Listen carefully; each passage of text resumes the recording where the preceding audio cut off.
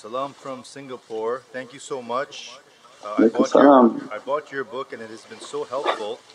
I'm a revert and parents are struggling to accept my change. How can I show more love to them?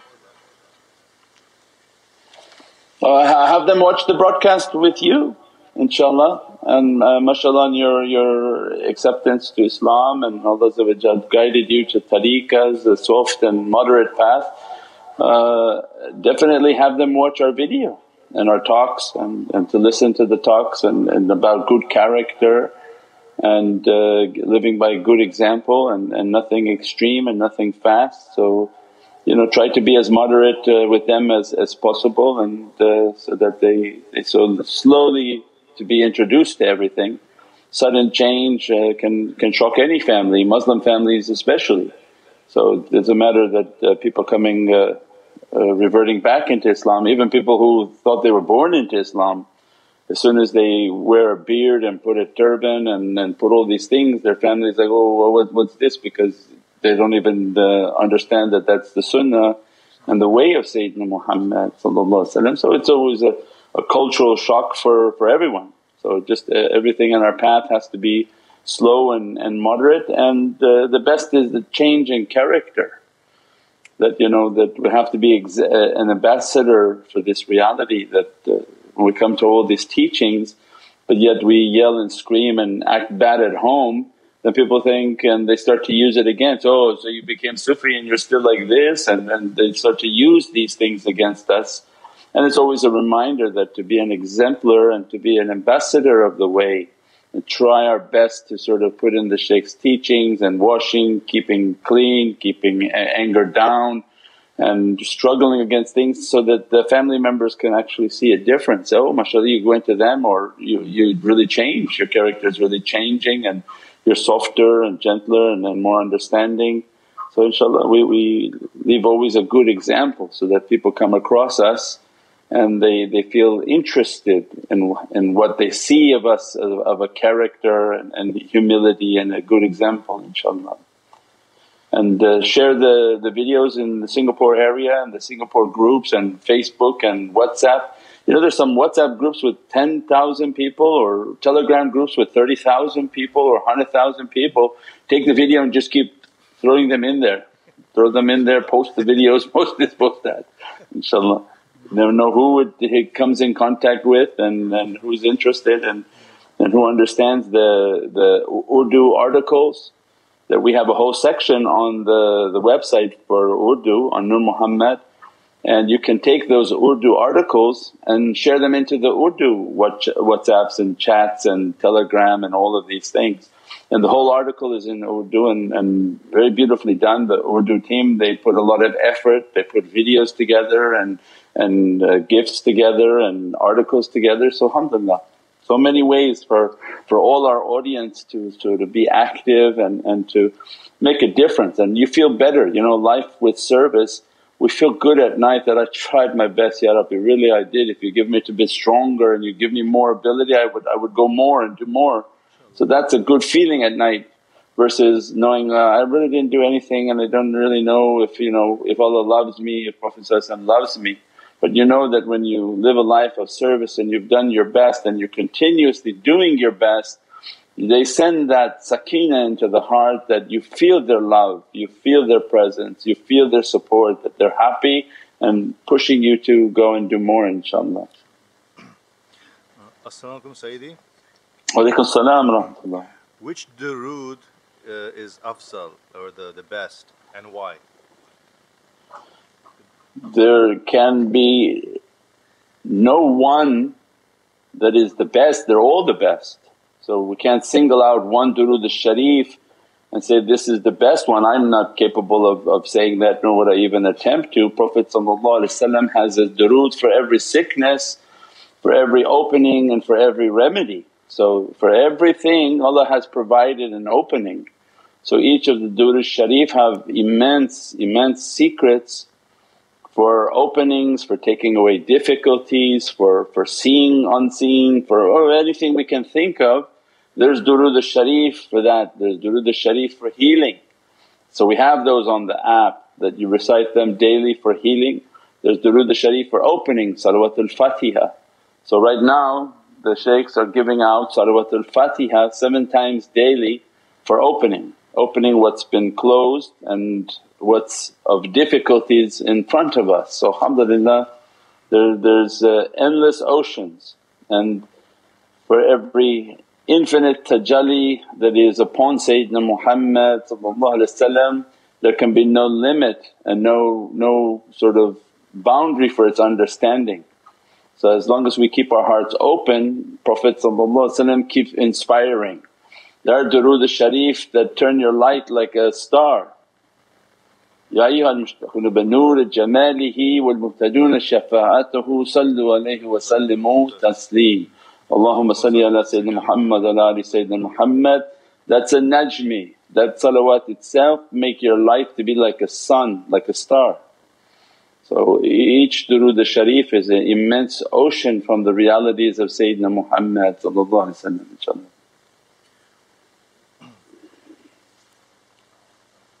As-salamu alaykum beloved Sayyidi. Wa alaykum salam wa rahmatullah. Is there any surah or dua to ask for forgiveness to earn the love of Prophet Muhammad?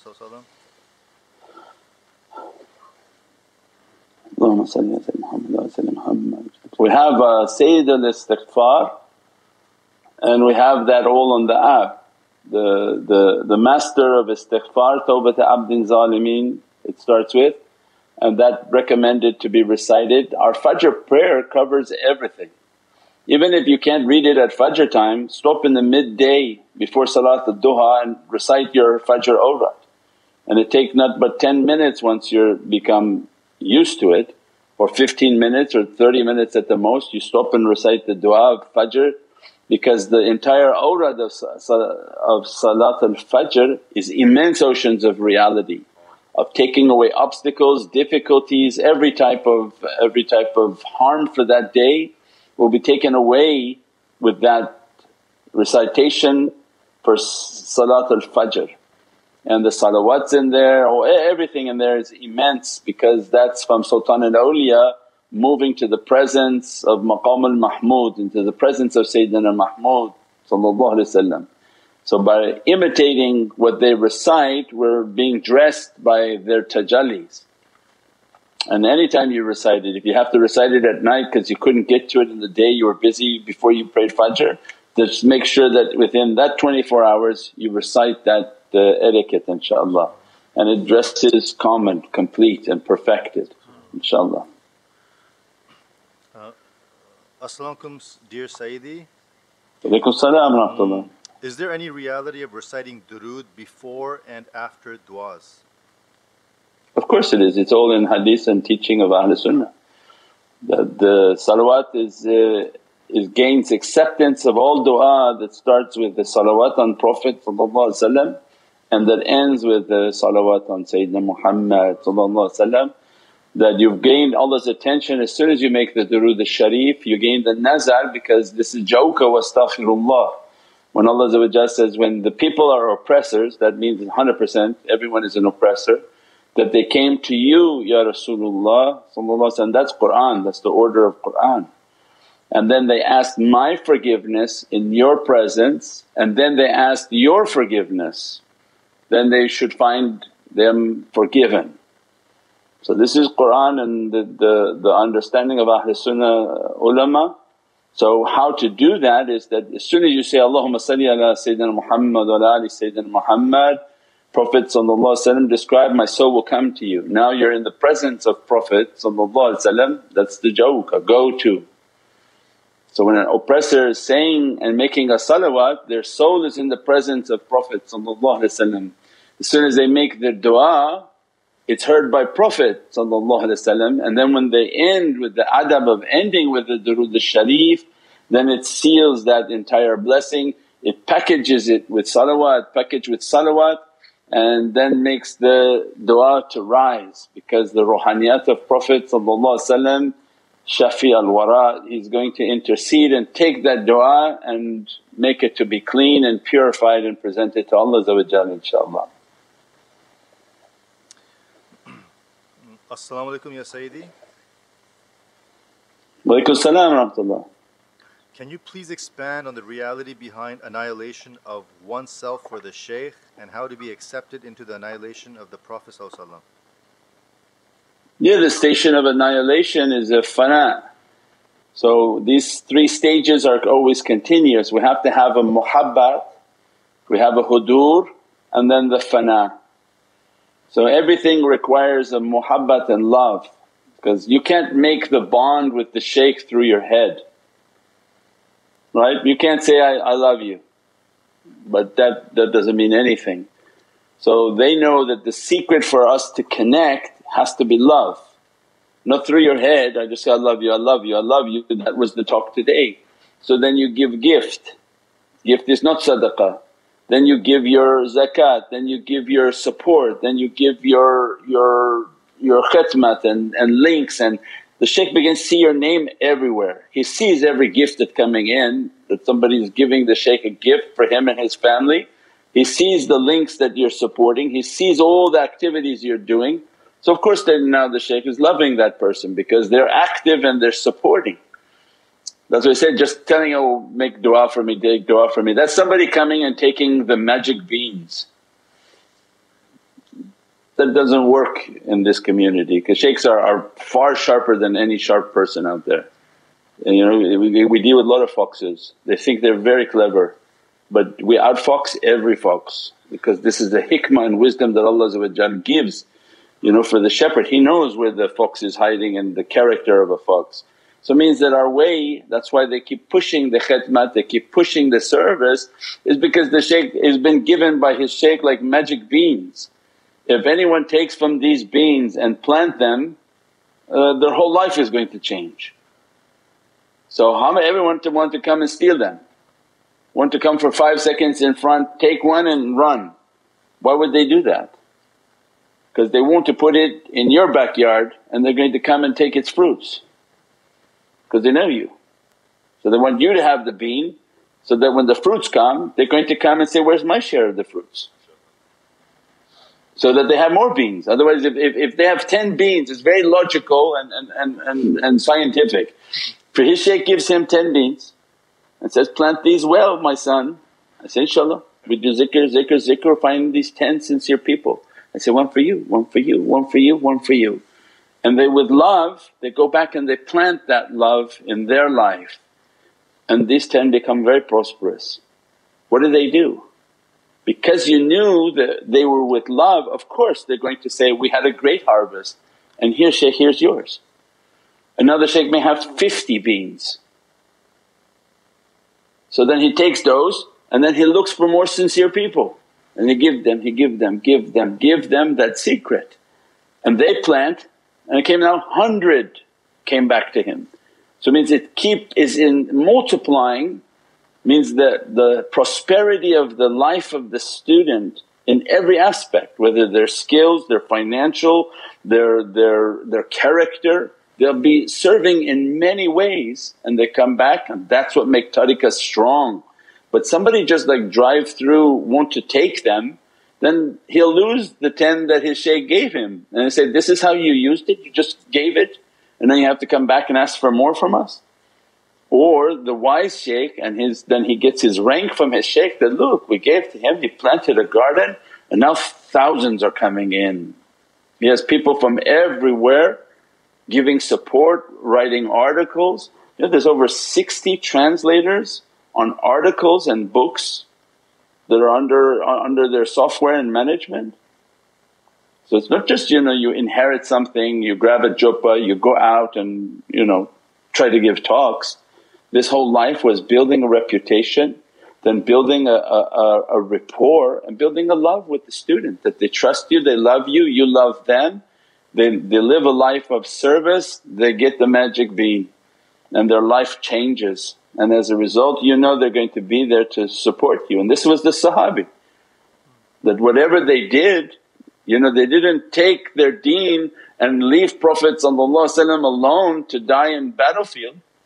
Whatever they got from Prophet of realities, they stuck right there until the death. And they wanted to die at the feet of Sayyidina Muhammad, and that was the reality of Ahlul Badr. said that, I brought you here for the purpose of one thing, then everything changed, it's now going to be a big battle. Anyone want to leave? Leave? How leave? They were crying, how could we leave? We came to you to the end of the earth and we'll go to you, go with you to the end of this existence. And that's what Allah then gave them all the realities, and that's why bi Ahlil Badr when we make du'a, إِذَا جَاءَ نَصْرُ اللَّهِ وَالْفَتْحُ رَأَيْتَ النَّاسَ يُدْخَلُونَ فِي الدِّينِ اللَّهِ أَفْوَاجًا. Ayatul Kareem is describing these Ahlul Badr, that Allah was so happy with this Sahabi, He gave them all their realities. And you're talking then a Prophet with 313 Sahabis in their full reality. Who could defeat them? That's why when he walked into Mecca everything was just tranquil, the devils and people were all destroyed. And as a result just walked into Mecca with not a single person to be in difficulty. That what a great Prophet that he made all his companions shining stars, means they reached their entire reality. That's immense reality. As a result the nation has the magnificent status of immense Sahabi, immense Ahlul Bayt. So what can you ask more than that? That a Prophet that perfected all his people, and that's the perfection that we are benefiting from that reality. So alhamdulillah for all of that. That's the muhabbat and the love. So that's how we started, this was with muhabbat and love. So when they have this love and the student is showing that love, then at one point the Shaykh's du'a, it began to dress them in every aspect of their life. That becomes their muhabbat and their love. They're not bouncing around to 10 different shaykhs, they're not showing all sorts of infidelity and bad character. They're loyal to be trusted in their loyalty. They entered now into the ocean of muhabbat. When they begin to meditate and contemplate, they're continuously in the hudur. They're continuously trained that only shaykh for me, and I with the shaykh at all times, and I see him and he sees me. When they enter deep into that hudur, now they're annihilating. So the more you go into the presence, the more you start to, like those sci-fi shows, you become particles and begin to vanish. You're leaving your solid state. So every matter has 3 states: solid, liquid, gaseous. So you're going to break down your solid state. The more you enter into the fire of the shaykh and the hudur and the presence of the shaykh with your muraqabah and with your meditation, what's going to happen to your solid state? Melt. It's going to burn it. So that your solid state, it become like a liquid. And many people can't take that and they become agitated, they become angered, they begin to run from tariqah, because the burning process of you evaporating, your bad character evaporating and your brain evaporating, your thought process evaporating and just melting. And the difficulty of tariqah life and testing, you begin to melt. So their nazar and their energy is taking away your solid state. Because when you're solid and you're trying to fit into his programs, you find yourself like, it's not fitting, my square thing is not fitting into that. But if you're liquid, what happens? Any condition the shaykh throws you in, you're liquid, you're lucid, you're fluid, you can flow into anything. And that's the training they want. So wherever the shaykh throws his murid, the Shaykh in Naqshbandiya is a murid and everyone else is a muhibbeen. So Naqshbandi murids are all under ijazah and shaykhs. So it means that my shaykh, whenever he threw us into a situation, you have to be liquid. You have to be able to flow with it, and what they say, go with the flow. Not your way is the only way and this, and then hard-headed and nobody would listen to you, nobody would follow you, nobody would come to anything that you did. So then the burning of the shaykh will make the next state of matter to be liquid. So 3 states of matter in life: either you're solid and you're just stubborn and everything has to be your understanding, your way, and you continuously want to talk, or you'll be burned. When you burn, you have to go down to liquid. and then that liquid is now in the process of annihilating, right? From liquid, and if the shaykh can, if the student can reach a state of liquid, then what happens? As soon as he becomes liquid, every time the nazar of the shaykh hits him, he becomes ethereal. Because his gaseous state means immediately his soul is out of his body and he's experiencing everything. So as soon as they make a nazar upon us in associations, the ethereal state begins to flow, the crying and the energy, because their nazar is coming with an energy and that's enough to take the liquid into a gas. You don't have to apply much heat to take a liquid into gas, but you have to use a lot of heat to burn down something solid. So that makes sense? 3 states of matter, lot of energy to burn the matter. But once you've been brought down and you feel yourself liquid and fluid, you just go with the flow, it doesn't really matter, nothing. I got no comment, I got no nothing, it just go with the flow of whatever's happening. That liquid state is then is a student that immediately can become ethereal. As soon as the nazar and the energy hits the water, they're rising. Ethereal is the angelic reality of their soul is all over the place and they continuously within a hal, and this is the important state, inshaAllah.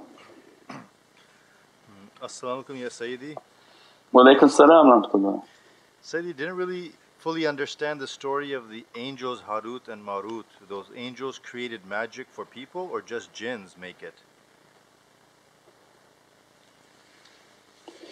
The Harut and Marut?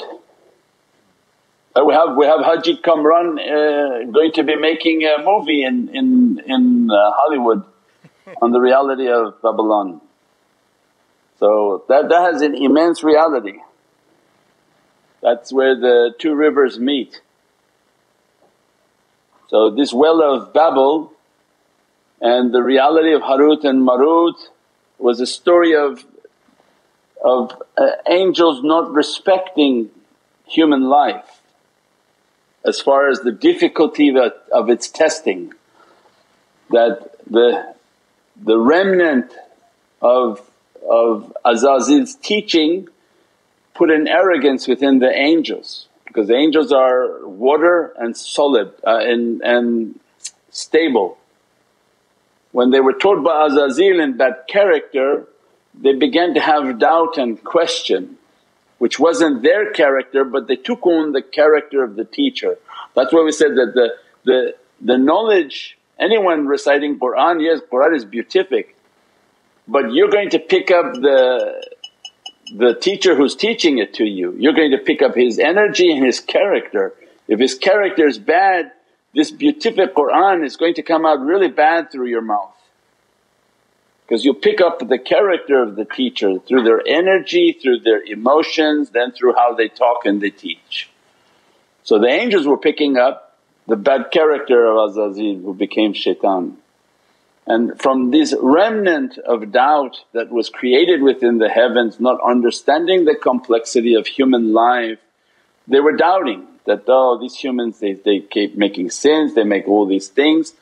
And Allah said, which one want to try their life and go down to earth and come back, I'll give you a name, Ismullah al-Azam, you'll recite that name and you'll come back up into your angelic form and you can go back down into your human form. So Harut and Marut took the challenge and they went down to earth, and immediately they loved it, they thought it's amazing, they loved the women of Bani Adam, they said this is amazing. They went to a bar, and in the bar they saw a beautiful woman, and this is so amazing. They were so attracted with the Hawa and their desires, because as soon as they entered into human form they took on all the human characteristics of their nafs, their desire, everything that they didn't have, and so they didn't understand. As soon as they came in they were overwhelmed with desires they were not familiar with and had no understanding of. And so they saw a beautiful woman, and the woman started to talk to them and said, why don't you come and be with me? And so, no, we can't, we're from a different thing, we don't want to do that. No, come. and began to sit and drink with her. And as soon as they became intoxicated in alcohol and communicating and wanting now to flirt with this female, she said, I want you to be with me and I'll be with you, but I have one thing from you, is I have somebody, a spouse, a husband that I want you to kill. And if you kill him then I'll be with you. And they were so intoxicated, overwhelmed by her beauty that they did what she asked. Killed the husband, fornicated with the lady, and immediately they tried to make the Ismullah al-Azam and to go back. This is like a long story short. And much to their surprise, Ismullah al-Azam didn't work after you made those types of sins. And as a result the angels within the heavens were trembling, that they understood that the human life is possessed with different qualities that angelic understanding has no understanding about. They don't have those issues. And these angels came to earth but not a day and lost everything. And as a result they remained on earth but with angelic knowledges. And then Allah gave them to the well of Babel and said that your dominion will no longer be on earth, you'll be no longer allowed to enter into the heavens, you'll be sanctioned to earth. And in Babylon near the two rivers where they went into the Iraqi war, there's a well in Babylon, and in that well these two are been put by angels upside down, and they were made a source because the knowledge they have wasn't wiped from them. So as a result they give all black magic knowledges in that well, and majority of people who go there from cousins, they go to take that knowledge to do fitna on earth, breaking relationships and everything that is blasphemous and against Allah. So that was an important move for them. So when they wanted to go into that reality, and the Iraqi wars was about securing the well of Babel and to take its black magic out. So as a matter of fact if you research it, they immediately came in and closed off that whole region and nobody was allowed to enter in that region, and there were special flights going back and forth into that well to achieve and to give their people and their learned ones who wanted understanding of black magic, they were receiving that from that well. Till now, this is the most recent events that have been happening in the world, was to secure that well and to teach their learned ones these magic for the arrival of Dajjal. InshaAllah. As-salamu alaykum Sayyidi. Wa alaykum salam wa rahmatullah. If one posts a question here and it is not given any attention, is this part of the annihilation and one should be patient, or the question is just missed so repost it until acknowledged? No, this is nowhere near annihilation. Annihilation is a very, very difficult process. If you're upset by a simple thing like that, then it's going to get a lot tougher, a lot quicker. Questions, they'll look at it and see if it's appropriate for the entire audience, or has it already been talked about, or is it in the book. So many different reasons, and the questions also can be sent to helpme@nurmuhammad.com, and everything is just by patience and good character, and if it's not meant to be, it's not meant to be, and you can repost it again tomorrow, and or you can text help me at nurmuhammad.com and ask if the question is appropriate to be asked on live YouTube. So again the guys are moderating and seeing what's best for the subject matter and the talk. So there is some fluency, we're rolling, and you can tell by the questions that they ask we're sort of always on topic. You imagine if it was going left and right, all nobody would want to listen to that. So there's many different variables, but most important is patience and to bring oneself down and not to be angered by anything, especially not something as simple as that. InshaAllah. As-salamu alaykum Sayyidi. Wa alaykum salam wa rahmatullah. What are the realities behind the energy shifts in a full moon? Please forgive my ignorance. No problem.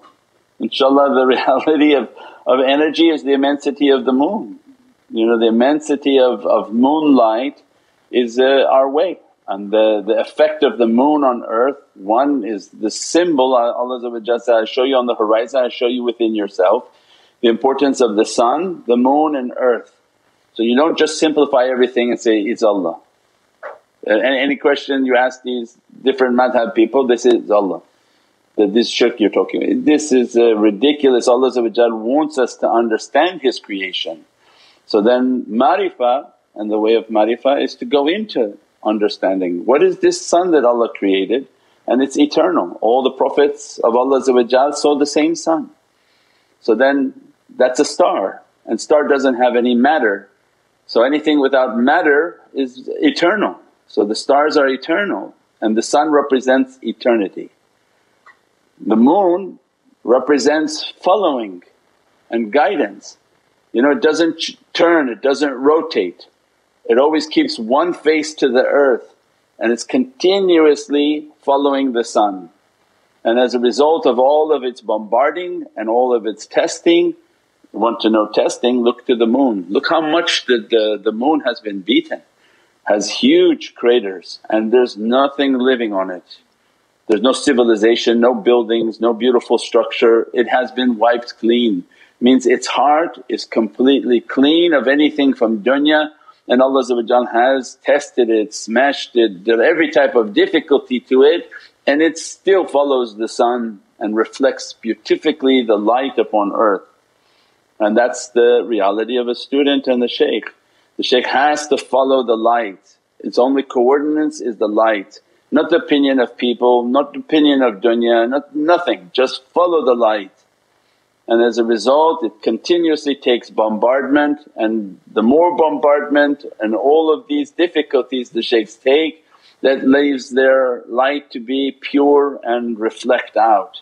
As a result of the pure and perfected light, the inhabitants of earth are benefiting. So then the earth, and understanding the earth and the effect of moonlight on the earth, then we just have to Google and research. It raises the water of the body, raises the tides of the ocean and has many different effects. That's why every day of the month has a reality. And we said the first 15 days moving up to the full moon is a birth. So that energy is coming in as a birth, and then dressing the servant and the fasting on the white days.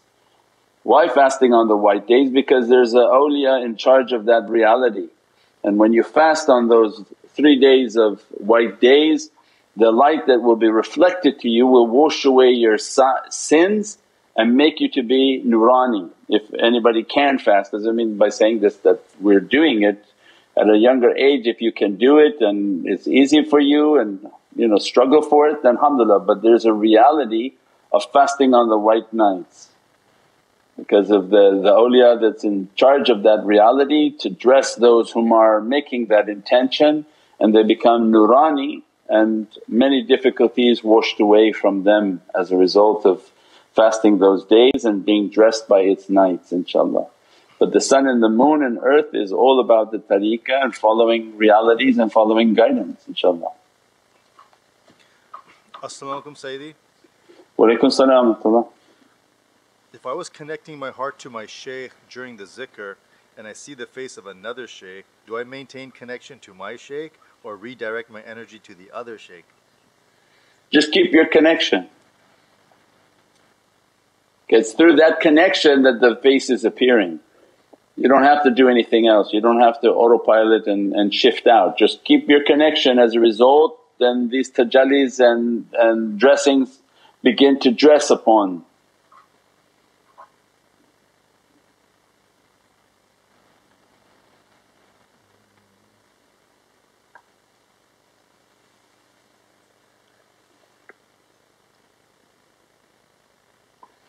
When you meditate on that reality, remember that everything comes as a distraction. So as you're trying to make your connection, don't think that shaitan is not trying to distract. Every type of image or sight or something coming to make you to look. So shaitan is aware that you're trying to connect your heart, trying to distract you from your connection. So many things will be happening. So it's being a passenger and all these different visions coming, all these different sights coming. The consistency is just to connect and that I'm nothing, connect my heart, and that I want to enter into an ocean of power. And that I'm asking that ocean of power that dress me from this energy and that see myself in a continuous ocean of energy from all 6 directions. And take yourself to be annihilated. Don't enter into the world of hallucinating. Because as soon as you start to see and think you see, and shaitan can come in, it's like a television and begin to pop up images, and then let me look at this one, let me see at this one. And then we talked before on this subject, that's why I say get the book, A Timeless Reality. All of a sudden you've been meditating, if they see your pattern of this guy likes entertainment in meditation. Then you say, okay, now because shaitan can do it, you don't think you achieved the golden lock in which you're forbidden from shaitan. This is just your beginning stages. As soon as you close your eyes and try to do and you want to have like visions, then the shaitan come and say he give you like a jubba, he's bringing you like a cane, and then he's bringing you all these things and you're like, this is great, it's like Amazon, all these things are coming to me from everywhere. Doesn't work that way. So that's why they give the coordinates, be consistent. If they see that you're a person that like to go into the world of imagination, imagining that you're big and all these things are coming to you, even if it's real, negate it. So even if it's you think it's real, negate it. I'm nothing, I'm nothing, I'm nothing, thank you very much, and I just want to be in the energy of the shaykh. Then you begin to see the shaykh dress you, and then we want to go into the oceans of energy. And then that ocean of energy is like a lightning, and I want to enter into that direction and be hit by this energy, and you begin to feel it. So it's not something seen, you feel the energy is coming and beginning to move through the body, and you want to take yourself into an ocean of annihilation, that all I want to reach is to the oceans of Allah's qudra. That's it. If I then I saw, because you're like on a thing. If they show you something here and you're imagining and you're going off, then He was able to stop you from reaching that reality. And every tangent that come to you, that's all He's trying to do is, hey come here, come for this jubba, come looky here. Then you go there and say, I was given a beautiful jubba.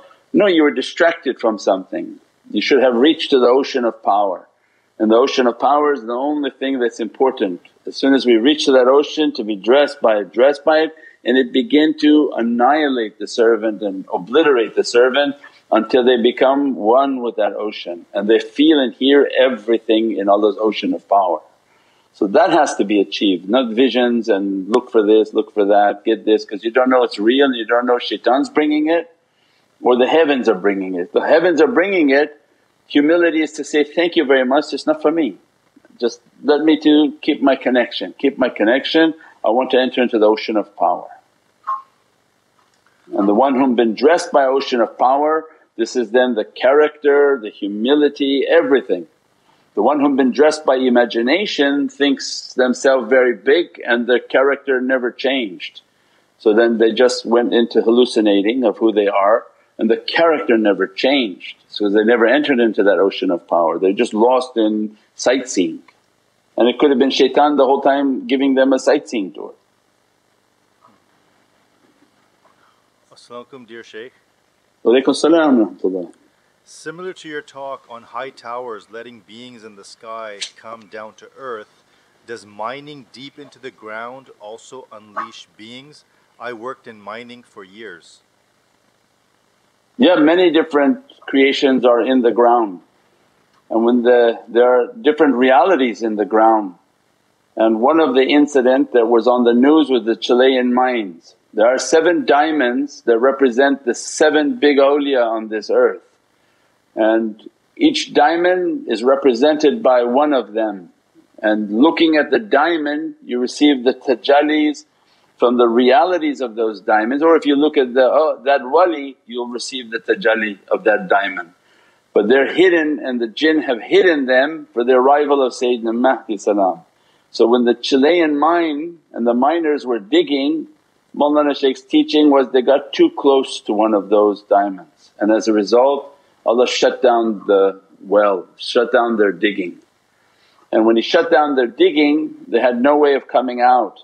So then the miraculous nature of how they survived was important to see. They survived with no food and water, minimal amount of crackers and water, and they said that they were surviving from an energy they didn't understand, and they weren't trying to kill and eat each other because people who survived on a mountain they became hungry and they ate each other on the outside of the mountain.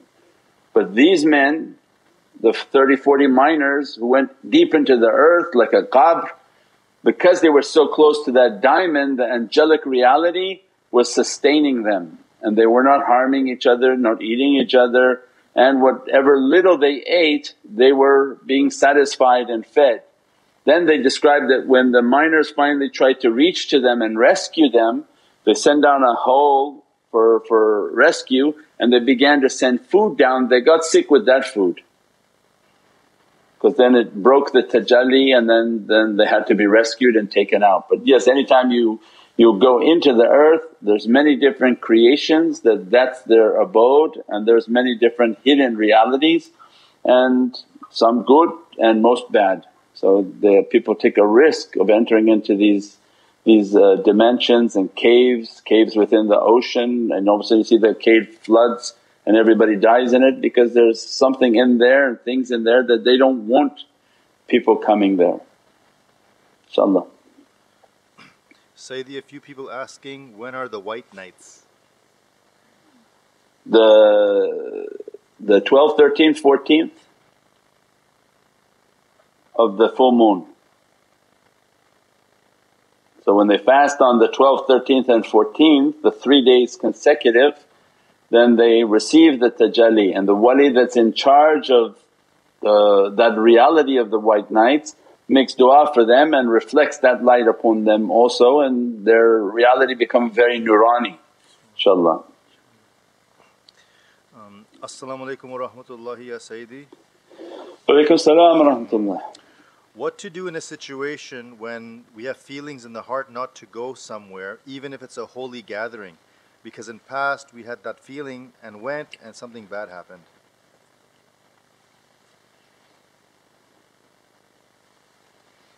Yeah, that you have to email help me at Nur Muhammad, and you have to go over the situation that what are you doing and what protection do you have and where are you going that you think to be holy and maybe it's not holy, and depending upon what type of jama'ah is there. And so it needs more information, because in general anyone hears that would have the wrong information. So that's something you have to email at help me at Nur Muhammad and describe what event, who and what's happening to you, what do you do as a precaution. Because if you have a lot of practices and you go somewhere and they're really not that holy, then you carry all the burdens. So always the energy goes to the most positive source.